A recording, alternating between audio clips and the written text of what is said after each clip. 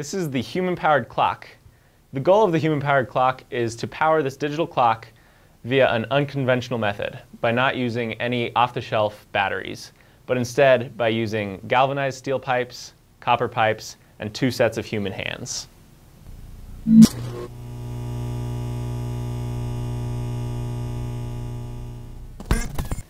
The idea behind the human-powered clock is that we're creating 2 cells that create a voltage in order to power the clock.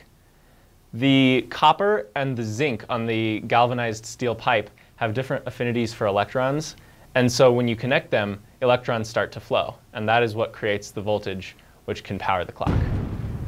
If you want to make your own human-powered clock, you'll need a digital clock that is powered off of a single button battery. You'll need 2 pieces of copper and 2 pieces of galvanized steel. Then what you'll do is you'll attach the piece of copper via a wire to the positive lead of the digital clock.